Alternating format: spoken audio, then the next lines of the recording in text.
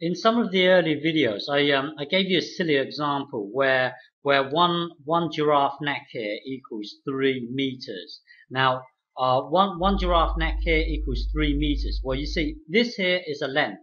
But when we come to look at the area, if you're looking at the length from here to here, you would times by 3 because one giraffe neck equals 3 meters. Now, when you come to look at the area, you see up here, this is a length.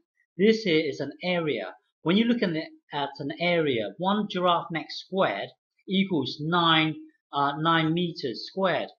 Well, you got to from here to here, you would have to times 3 squared. You see, when you're looking at the length, it's just 3 times as long. But when you're looking at the area, you see one giraffe neck here is this thing here. Well, you've got 9 of these 1 meter squared here. Okay, you've got 9 of these here.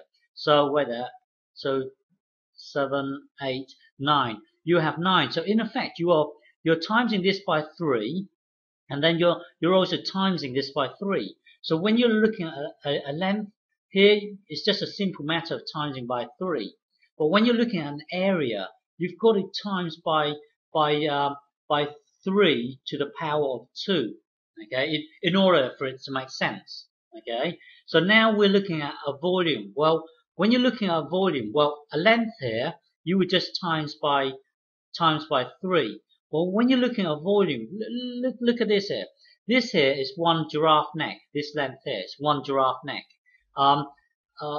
This here is one giraffe neck, and then the diagonal here is also one giraffe neck. Well, this here is 1 meter, 1 meter, and 1 meter. You see, this small cube here is 1 meter, is 1 meter cubed.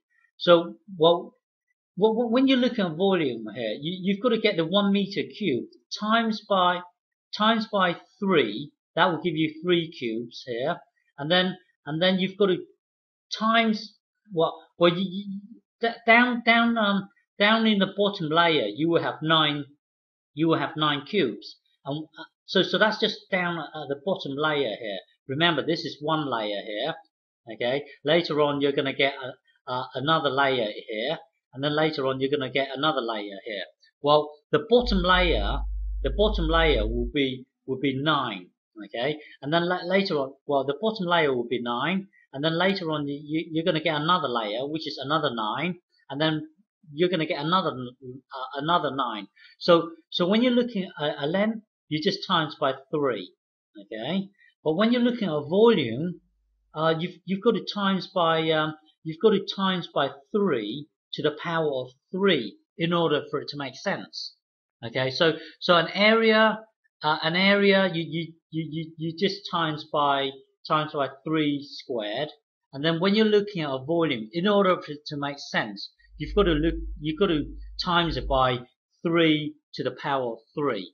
Okay, because here you're really timesing this in this direction, in this direction, and in this direction. So you've got to times it by 3 to the power of 3. Okay. Well, so in the earlier videos, in the earlier video, I was sowing some seeds. When you look down from the sky, this was the area that I covered in a certain amount of time. You see, in this scenario here, I had to look at the area. I had to look at the area because I'm sowing the seeds, and area is a good way of expressing how much land I've covered.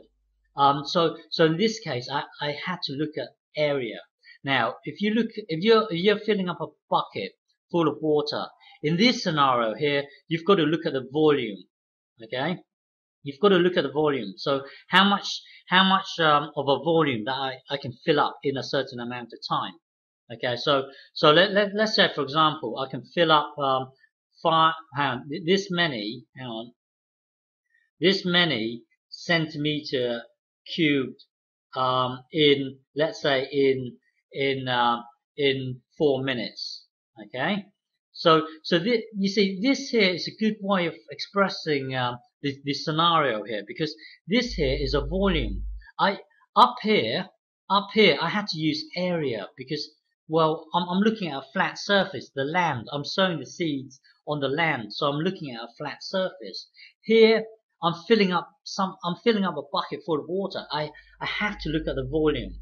Okay. Well, anyway, let's say I can fill up this many centimeters cubed of water in 4 minutes. Okay. Convert this into meters cubed per second. Okay. This is time. Time. Okay. Up here it was area. It was meters squared over a certain amount of time. I wanted it in area per second. Down here, in effect, I want it in meters cubed per second. Okay, so that's the same as this.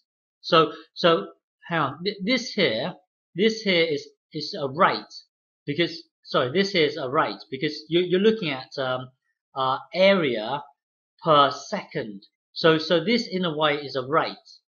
Okay, the rate is just like a measure of something that you want to achieve in a certain amount of time. Here I'm measure. This here is also a rate because I'm trying to achieve a certain volume in a given time. So it's also a rate. Well, anyway, hang on. Let me just clear this up. So 543,000 centimeters cubed in 4 minutes. Now convert this into meters cubed per second. Okay, so in 1 second, how many meters cubed? Well, convert this unit here into this unit. So press pause and have a go. Okay, so to do this, let's think here.